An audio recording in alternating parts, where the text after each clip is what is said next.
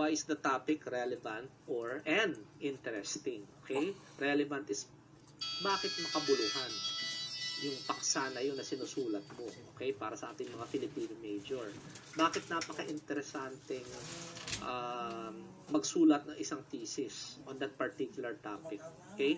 So the example that we have here, okay, ayan. So for example, yung topic niya is about social media. O naalala nyo kanina yung sample natin sa Filipino, social media modality. So why is it relevant? So isusulat niya dyan in your introduction.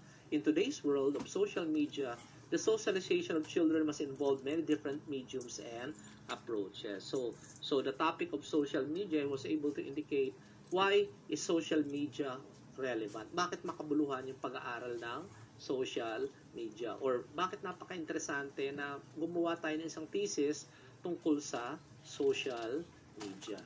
Okay? Okay, so we now proceed with our move number 2. If we try to recall, ma'am and sir, that our move number 1 is basically define what is the topic of your research and tell us what makes it relevant and interesting. Okay, with regard to move number 2, okay, this is the time that you are going to provide us with the review of previous research. Okay, ito na sinasabi ko na sa introduction pa lang, meron nun tayong RRL at RRS. So, refer to previous research about your topic. For example, the topic that you have is about something about constructivism, no? Something about experiential learning. Okay? Yun ang ginamit mong topic mo sa iyong study, sa iyong thesis, experiential learning. Okay? Which is under the theory of constructivism. So, hindi natin maiiwasan, syempre, that in our move number 2, we try to mention the contribution of John Dewey because our topic has something to do about hands-on approach to education, or your topic, your thesis is about experiential learning. And kung sino-sino pang nag-contribute or kung sino-sino pang study and explanation or definition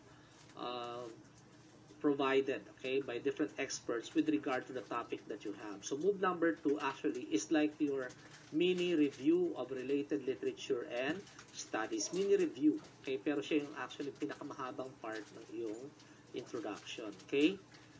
Alright. So, when you're done already with your move number 1, okay, medyo paulit-ulit lang po ako. Ang ating move number 1, you state your topic, define what makes it relevant and what makes it interesting. Ang move number 2 natin ay we are providing a review of related literature and studies, okay, to support our topic. Sino yung mga earlier researches and mga earlier explanations provided, okay, sa ating move number 2. Our move number 3 actually, we have 3 claims, no? Pipili lang kayo. So, for move number 3, you are going to define your niche. The first claim, yung tinatawag natin, you make a counter claim. Okay? A counter claim is actually you try to oppose, no? Kinokontra mo na. If you remember your move number 2, no? May mga nauna nang gumawa. May mga naunang nagsulat na about that particular topic. And then, for your move number 3, you can claim na, okay na. Hindi na ako naniniwala sa ganon. Iba na yung mga bagong kaalaman ngayon. Like for example, technology. Okay? Or if the study has been written 10 years ago, so basically, technology nowadays is different already. So you can make a counterclaim. Or for example, with people, sa mga tao. Okay? If you're talking about the characteristics of teenagers 20 years ago, 15 years ago, or 10 years ago. And nowadays, we have a different set of characteristics already or behavior with regard to our teenagers, millennial na ang tawag sa kanila. So, we can claim na, okay, gusto ko nang kontrahin yan. Hindi na ako, I don't agree anymore with the literatures, with the researches written in your move number 2. So, pwede mo siyang i-counterclaim. That is the first claim, okay, That is the first move number 3 that you can have in your research introduction. For example, eto po. Okay? So, however, recent experiments in our laboratory shows that from the word however, it means that you are contradicting already what is being indicated in your move number 2. Another is, however, these experiments have failed to recognize that. Okay? So, you can see from the transitional device na kinokontra mo na kung ano yung mga ginawa ng mga earlier researches or earlier explanations, okay, in your mini RRL, RRS in your move number 2, okay? Because you point out the flaws, no? May mga kakulangan na, or hindi ka na naniniwala na yun ay totoo pa on this particular time frame, no? Dahil luma na sila or iba na yung characteristics, okay? Another, for your move number 3, eto, very common with regard to researches, yung sinasabi natin, you try to identify the research gap, no? From your many researches, many studies in your move number 2, okay, you try to tell what is lacking, ano yung mga hindi nila nagawa, what is deficient in their study, and then what is deficient in their study, okay, you try to fill that one, ikaw yung magpupuno nun, basically, through your research, okay? So, a research gap is yung kakulangan, okay? Ano yung mga kakulangan ng mga nauna nang ginawang mga researches or studies with regard to that particular topic, okay? And then, the third claim, eto, very common din ito. If you base that on your move number 2, there are already earlier researches done, earlier explanations done. Claim number 3 actually is that you just continue, develop your own line of inquiry using the same topic, okay? May mga topics na kunwari na una, maganda, okay? Wala naman dapat i-contra doon. You cannot contradict them kasi maayos pa, maganda pa, relevant pa rin siya. Okay? Wala namang kakulangan yung ginawa nila. Actually, sobrang ganda. And what are you going to do is that you are just going to replicate. The term there is i-replicate mo lang, gagayahin mo lang yung kanilang ginawa. But this time, pwede ba yun? Actually, pwede. Okay? Because you are just continuing the tradition of that particular topic. Well, sabi nga natin, you are just going to provide additional information, additional discoveries on that particular topic. For example, if this study is being done abroad, in the US for example, so same topic, i-apply mo siya dito naman sa ating bansa or in the context of our own place, no? Like in Mekawayan, okay? There are many studies already done, cyberbullying, okay, abroad, okay, for example, but you can do the same topic here in our place, no? Cyberbullying using, for example, yung lokal ng Mekawayan National High School, okay, and using the students that we have here. So, pwede yon. Tawag dyan is that you're just continuing the tradition of that research. Tinutuloy mo lang yung ginawang researches na ng ibang tao, the same topic, but you are going to apply that in our own local using a different participant. Okay? Alright. So, we are now on move number 4. So, if we try to recall, galing tayo sa move number 3, you have a choice of 3 claims, no, for move number 3. The first one is you try to counterclaim, okay? Counterclaiming is you are contradicting already earlier studies, earlier literature, earlier researches. Kinokontra mo na because you don't agree with them anymore or they are not relevant anymore nowadays. Yung number 2 claim natin is that there is a gap, okay, with researches made already, may mga kakulangan sa mga ginawa nila, kaya that's why yung kakulangan, yun ang ginagawa mo ngayon to fill in the gap with their studies, no? And then the third claim that we have is that you are just continuing the same topic made by other researches, continuing the inquiry, continuing the tradition of that particular topic. So therefore now, we go now on move number 4, which is we are occupying the niche, no?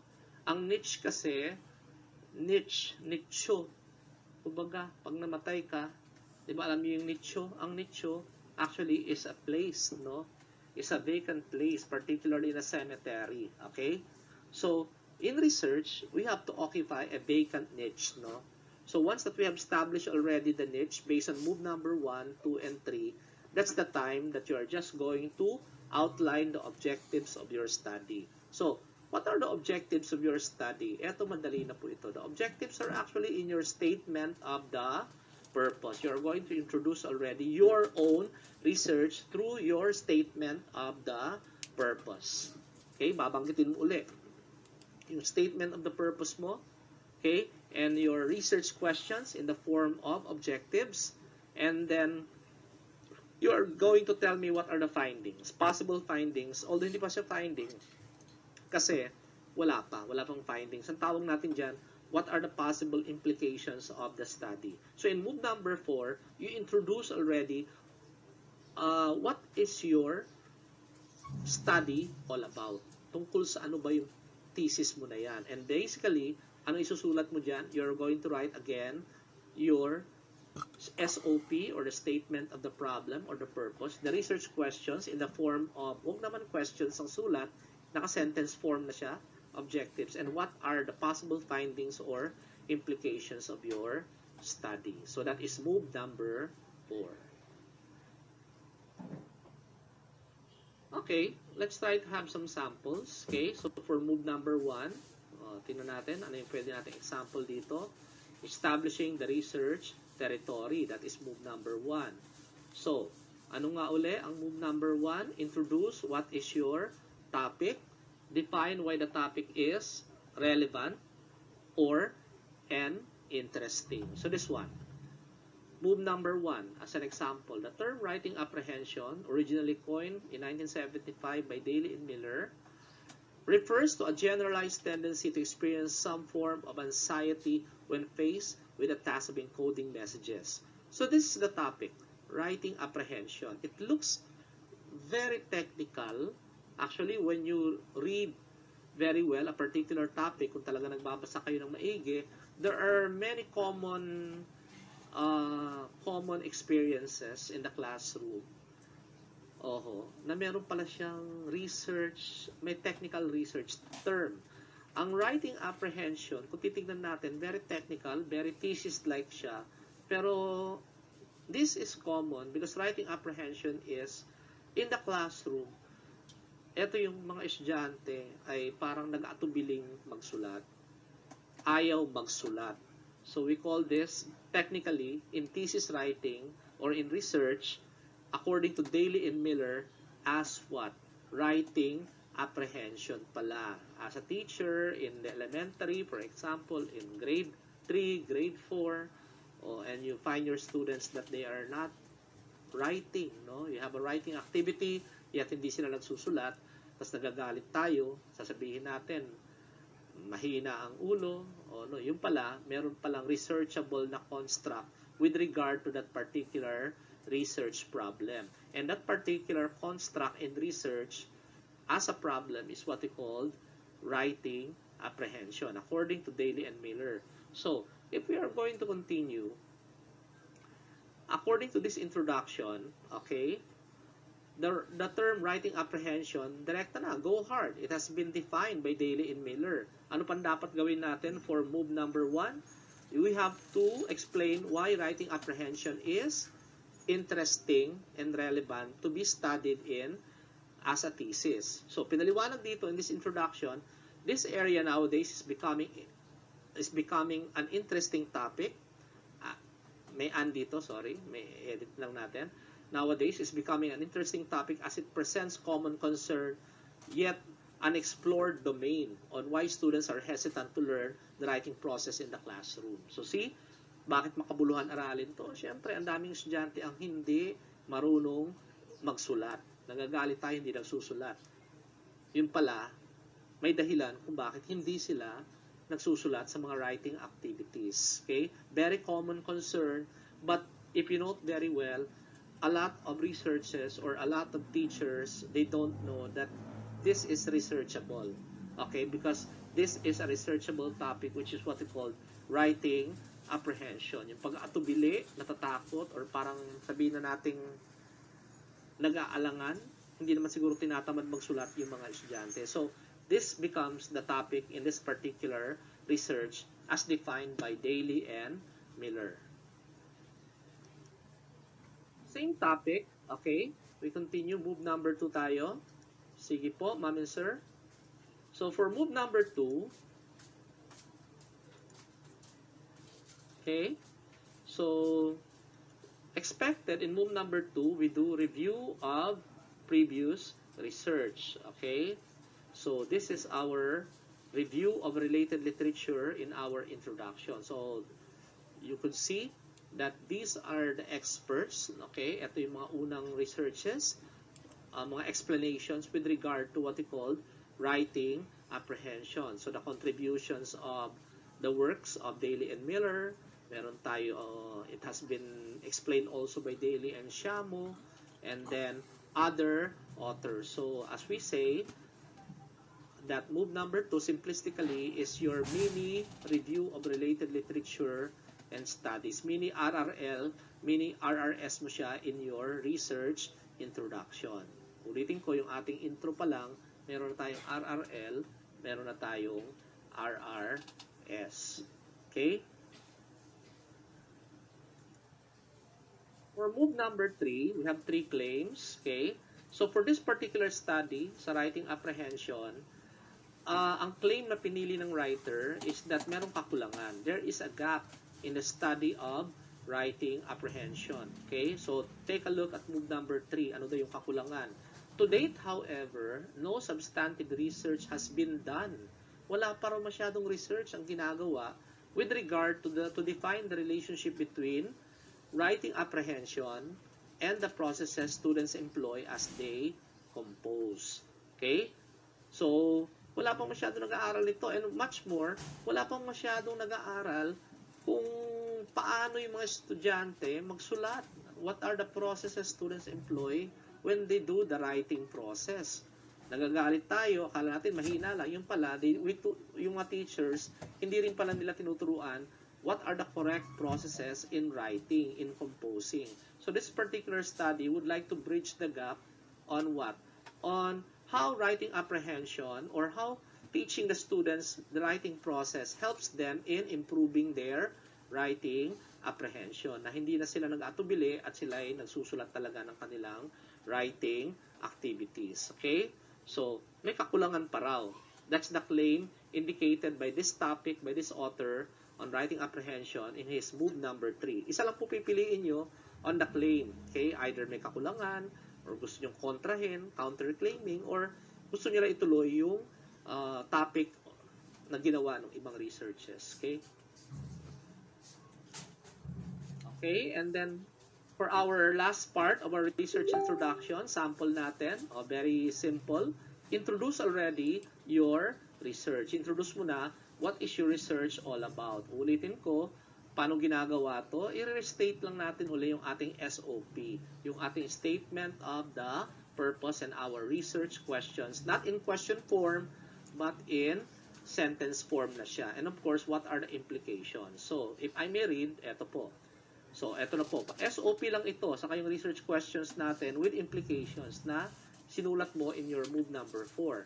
The current study was designed to address this particular question. The research project reported this paper would like to focus on the 3 main goals. Ito yung mga kanyang main goals, okay? Ito yung kanyang mga objectives. And then basically, most probably, this will provide what? Answers, okay, or findings on how to remedy problems in the writing process of the students, okay? So yan, kompleto na yung ating 4 rhetorical moves based on John Swale's cars models, no? 4 na moves in writing. So when you have completed all the 4 moves, you're done already with your research introduction. So, as a summary, ito po, move number 1. Ano nga uli? When you write your move number 1, maybe in 1 paragraph, kasya na siya. Okay, introduce the topic, define conceptually how the experts define your topic. You can Google that or you can get that from the books. Then, explain why the topic is relevant and interesting. End na lang. Or, wag na or, end. Okay? One paragraph, okay na yan. Okay? Next is move number 2. Okay? So, what is move number 2? You are going to mention previous researches, previous literature about your topic. Okay? So, eto nga sabi ko, ito yung pinakamahaba. Mga 5 to 10 paragraphs. Siya yung nagpapahaba sa iyong review or sa inyong research introduction. Okay? Next, we have move number 3. So, what's move number 3? You are going to either make a counterclaim. Pwede mong kontrahin yung mga move number 2 mo dito. Mga sinulat mo sa previous research or previous literature. Or you can identify the research gap, yung mga kakulangan. Or you can just continue that particular topic, yung mga ginawang mga researches dito, yung mga instruments na ginamit nila, using your own line of inquiry, using your own locale, using your own, the respondents of your own place. Okay? And then finally, you finish your research introduction by explaining the objectives of your study. One paragraph lang. So, in other words, in your research introduction, most likely you will have at least 1, okay, 11, mga 5 to 10, 11, okay, 13, mga 14 paragraphs lang. Okay na. As long as you complete all the moves. Okay? Pag nagawa mo lahat ng moves na to, you are done with your research introduction using the format of John Swales. Ito, let's try to have an example. I was able to take this example from the internet. Okay? So, cyberbullying, an exploratory study of adolescent girls' perspectives on technology's impact on relationships. Okay? So, this is an example of a research introduction taken from the internet. This is an introduction na gumamit siya ng John Swales creating a research space model, okay, CARS model, the 4 rhetorical moves. Sinunod niya yung 4 na rhetorical moves or yung 4 na steps ni Swales. Okay? So, himay-himayin natin. Tingnan natin. Saan dyan yung move number 1? Saan dyan yung move number 2? Saan yung move number 3? Saan yung move number 4? Ito yung kanyang move number 1. Okay? So, makikita nyo. Establishing the research territory, explaining why the topic is relevant and interesting. The concept of cyberbullying is becoming a hot topic in psychology. Yan. Define niya what is cyberbullying. Define niya sinabi niya, bakit relevant, makabuluhan, bakit interesanting pag-aralan ang cyberbullying. Okay? Let's proceed now. Saan yung parts na indicating yung move number 2? Okay.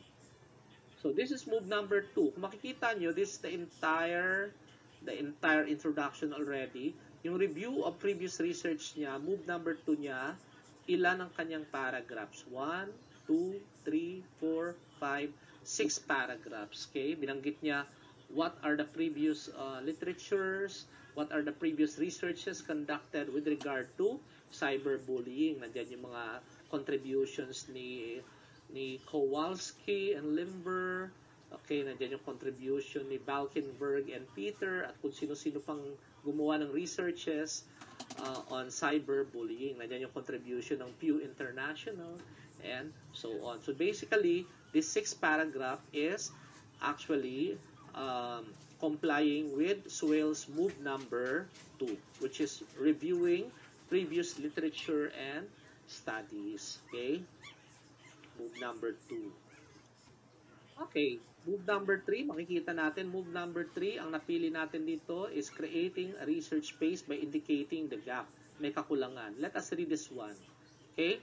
So, ang kanyang move number 3, may kulang daw. Sabi niya, as recently as 2007, psychological research had failed to examine this phenomenon in great detail, according to Valkenburg and Peter. Itong si Valkenburg and Peter, galing din ito sa kanyang move number 2 kanina, na sinabing may kakulangan. nagkulang pa yung pag-aaral ng mga studies earlier mentioned in move number 2, yung kay Balkenberg and Peter. That's why he is claiming na may kakulangan. Okay?